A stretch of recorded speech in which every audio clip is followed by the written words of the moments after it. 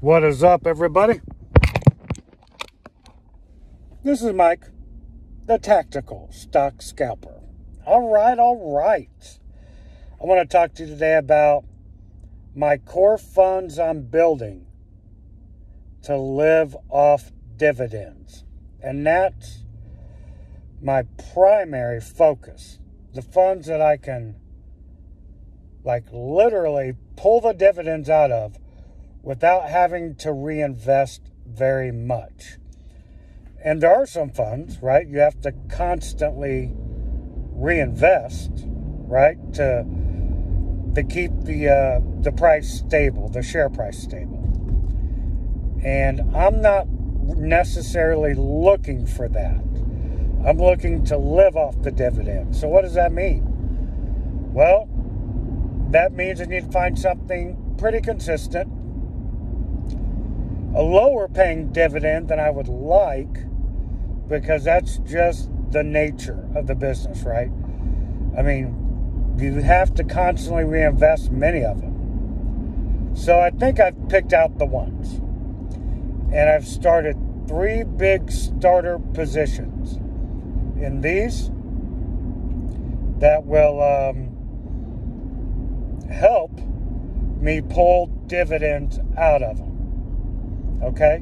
So, without having to reinvest, hopefully, very much at all.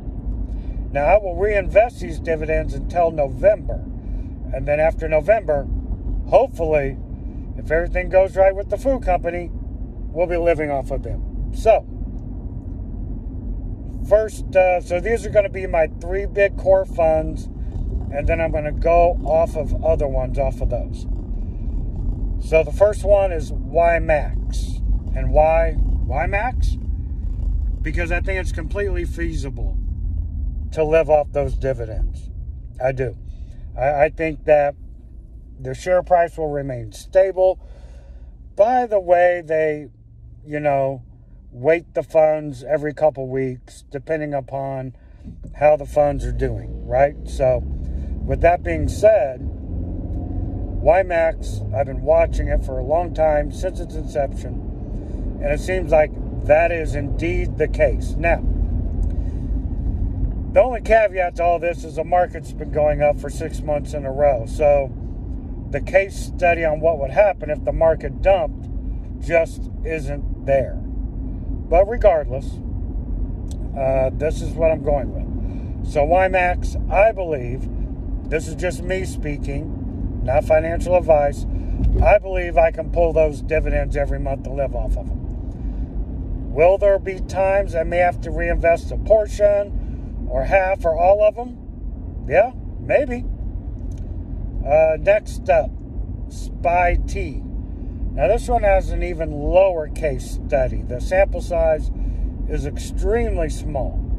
So I will build into this one much slower. But again, with the same premise that I can pull the majority of the dividends out and I can live off them. Now, before anyone says anything, yes, I know you have to pay taxes. So we're not talking about taxes. We're just talking about pulling the dividends straight out. And then the third one is one I've had in my main account for quite some time, since its inception, is SVOL. That thing has been phenomenal for me in my main account.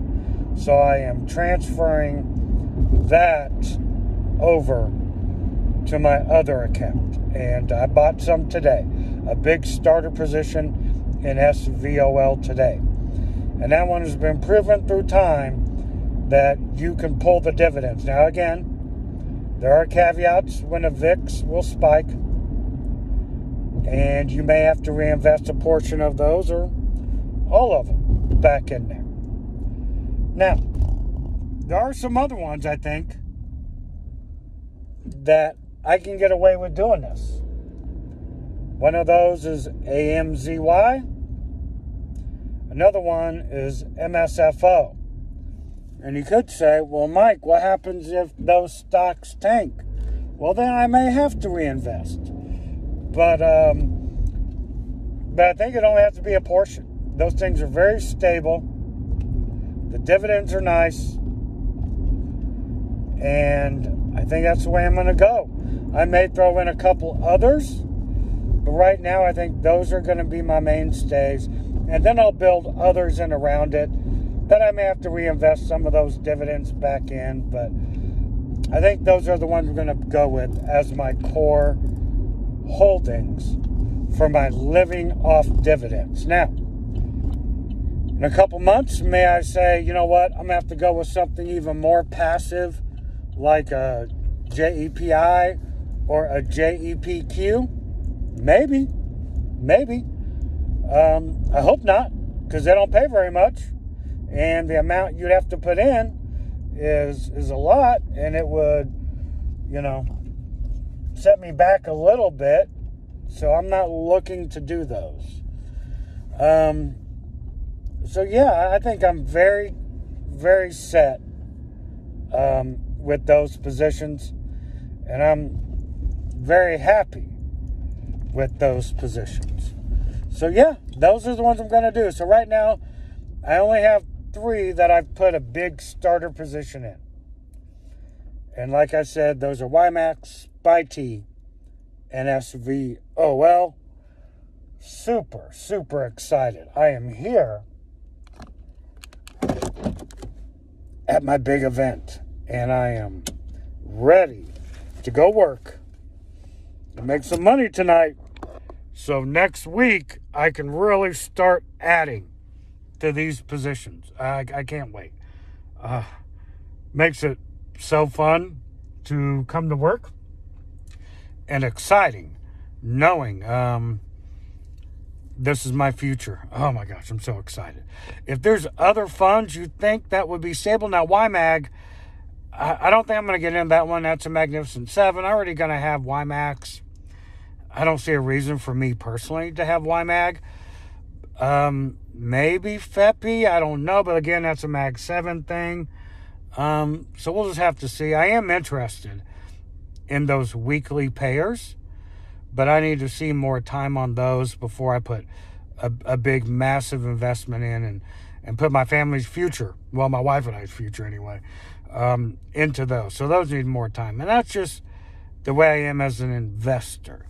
That some people give me a hard time. They're like, why don't you get in from the get-go?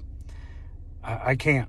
I have to watch them play out over a period of time. And I said that, and I jumped right into SPY-T. That's just because I love the premise of it. And I already love JEPY, and I think this is a tighter version of JEPY. I won't have the dramatic drops, and it'll have a better rise as the markets go up. But please, let me know what you think of my positions. I'm open to all suggestions, my friends. All right, this is Mike, the Tactical Stock Scalper, out.